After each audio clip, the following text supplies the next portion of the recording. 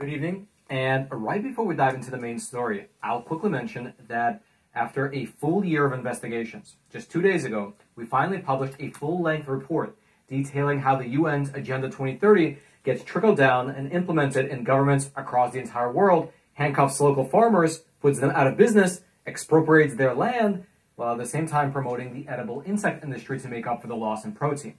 It's an awesome documentary called No Farmers, No Food, Will You Eat the Bug? And if you'd like to check it out, if you'd like to watch the film for yourself, the link to it will be right there at the very top of the description box below. I hope you watch it, and also hope that you share it with anyone who you think needs to know about what's really happening behind the scenes in this world. Again, the link is right there at the top of the description box below. Now, getting into today's main topic, the CDC has just issued a serious warning to tens of millions of Americans. You see, you might remember how at the height of the pandemic, when you still had the lockdowns and when the mainstream media was pushing fear-based messaging around the clock, well, there was a shocking data point that was released. In 2021, the CDC came out with a study showing that 78% of the people who were hospitalized for COVID were either overweight or they were obese. 78%. But what was perhaps even more shocking than this data point itself was how quickly it got buried.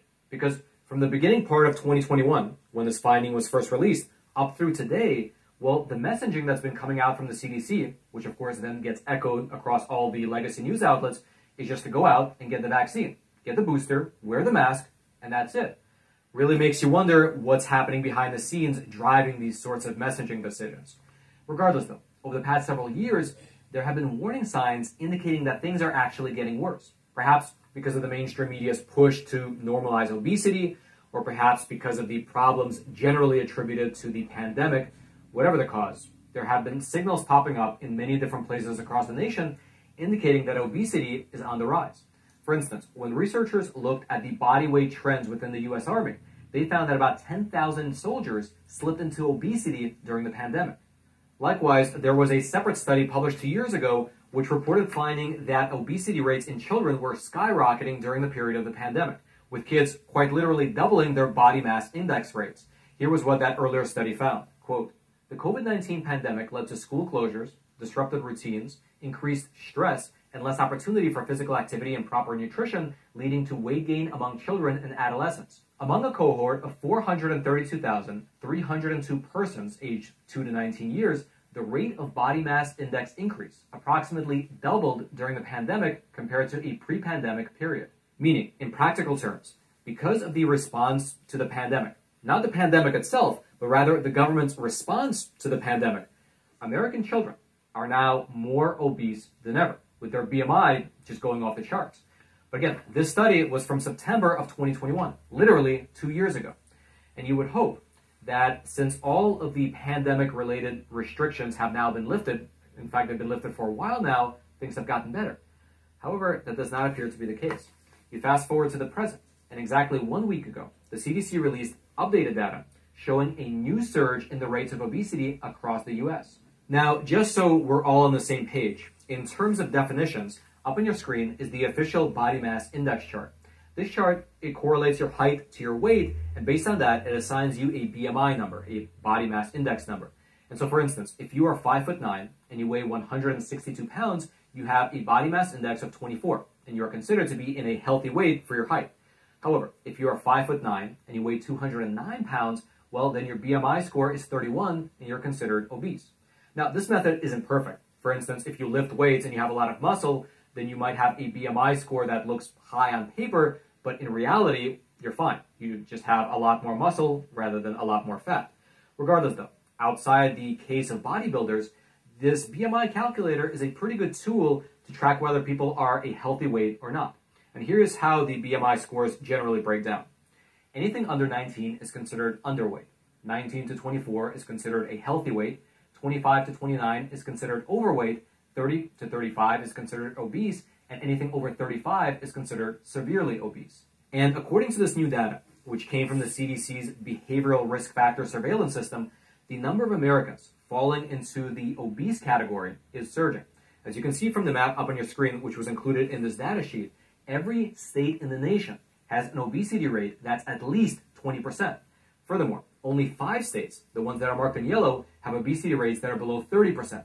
The rest of the country, that's marked in orange, red, and dark red, they have obesity rates going from 30% all the way up to 50%, with the states of Oklahoma, Louisiana, and West Virginia being the most overweight in the nation. And here are a few of the top-line takeaways from this data. Quote, all states and territories had an obesity prevalence higher than 20%, more than 1 in 5 adults. Then in terms of regions, you had, quote, the Midwest, 35.8%, and South, 35.6%, had the highest prevalence of obesity, followed by the Northeast with 30.5%, and the West, 29.5%. Overall, when you add it all up, 115 million people in America are classified as being obese, which includes 42% of all adults and about 20% of all children. That's, by the way, 115 million people who are obese, not overweight, but actually obese with a BMI of over 30. And what's really troubling, besides the numbers themselves, is the trend that this represents. Because back in the year 2021, the data showed that 19 US states had obesity levels above 35%. However, this latest data, which is from 2022, shows that that number has creeped up to 22 states. And then also, if we go back and look at the map through time, starting with the late 80s, you can see the trend is just unmistakable. The highest level of obesity in the late 80s is now the lowest level today. Furthermore, the CDC's data, it segmented these BMI numbers by race, and what they found was that here in America, Asians were the least likely to be obese, followed by white people, then Hispanic adults, American Indians, and then lastly, black adults. And these numbers are truly worrying to the tens of millions of Americans who find themselves in this position, because even outside of the COVID risk that we mentioned earlier, here's what the CDC wrote as a part of their warning to America. Quote, adults with obesity are at increased risk for many other serious health conditions, including heart disease, stroke, type 2 diabetes, some cancers, severe outcomes from COVID-19, and poor mental health.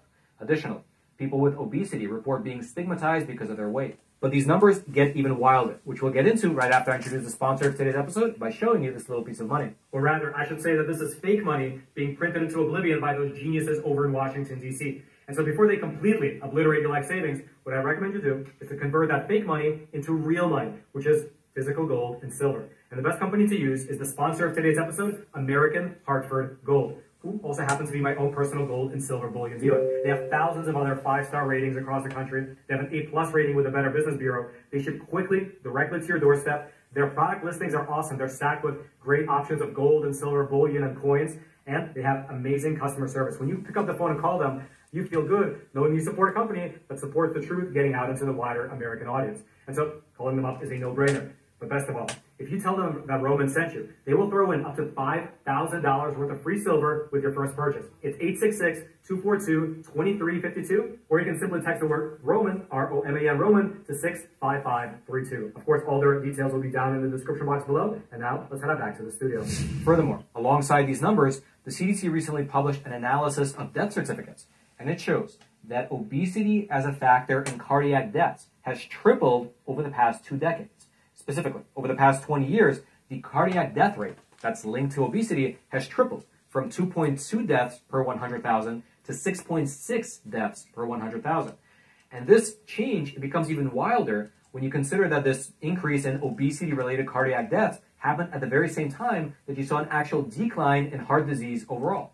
And so what this means is that during the same 20-year period of time, you had overall deaths from heart disease down 18%, while obesity-related heart disease was up by 20%, which is exactly the fact that led the CDC to write this as a part of their warning. Quote, our updated maps send a clear message that additional support for obesity prevention and treatment is an urgent priority. Obesity is a disease caused by many factors, including eating patterns, physical activity levels, sleep routines, genetics, and certain medications.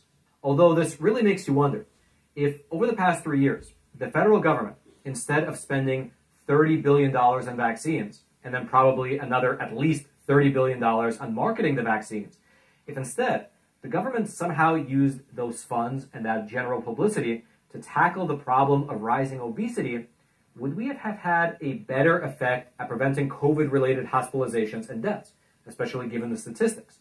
If they went on air every single day, day after day, telling people to lose weight, exercise, eat healthier, maybe plant a local garden, day in and day out for 3 years, what would this world look like? I'm sure many people would have accepted it, given the fact that the vaccine uptake, which they did promote for 3 years, is well over 80% in this country. If they instead promoted things to reduce obesity, You can only wonder what that trend would actually look like, but for some odd reason, that's not what happened. And so while for the past 3 years, they called it a pandemic of the unvaccinated, looking deeper into these numbers, well, there's a real case to be made for calling it a pandemic of the overweight. But of course, there is a lot less profit to be made in sustainable weight loss. If you'd like to read any of the studies and documents that we went through in today's episode, I'll throw all those links down into the description box below this video for you to check out and comb through at your own leisure. And then lastly, as I mentioned at the very, very top of today's episode, after a years-long investigation, we finally published our awesome documentary called No Farmers, No Food, Will You Eat the Bugs? Here's a trailer. Food prices are skyrocketing around the world. And if you listen to world leaders, they'll tell you it's due to climate change. Climate change is the biggest threat for the human beings. And their solution might surprise you. There are 1,900 edible insect species on the planet. The European Commission has officially declared mealworms to be food. Yes, this is future food. The people in charge have determined that by switching our diet to crickets, ants, and mealworms, we will be able to stop temperatures from rising, lower the price of food, and possibly to even save the planet. It's never about innovation, it's always about getting rid of farmers. Agenda 21 was meant to be the agenda for the 21st century. Some of the goals sound nice. Ending hunger. Who could possibly be against ending hunger? It requires total power from the state. I think it's a scam. A lot of this came about in the early 70s, the Clean Water Act, Clean Air Act, which were good things, but it's been abused from what the original intent is. No, maybe not There's not a farm anymore. No, there's also not a farm anymore. So all these people shut down because of the government policies? Yeah. I'm the 6th generation of farmer. Yeah, I'm the 4th generation. How many years have they owned this plot of land? 40 years. I think we're the last generation. They're shutting down the small and middle-sized family-run farms. We either own property or we are property. I don't think you can trust the government anymore because they want the land. And our founding fathers understood that the land would be distributed among the people so they could always control their government. Right now, things have tripled as far as costs. I think you're going to see across the board higher food prices. Has anybody been held accountable for screwing up? No. As every communist tyrant of the last 100 years has understood, if you control the food, you control the people. Everything is falling apart. There's a shortage of food. We're heading for a world food crisis, as we hear all the time. Do you see any hope for the situation? Now, we have to continue fighting for it. No farmers, no food. They will know it.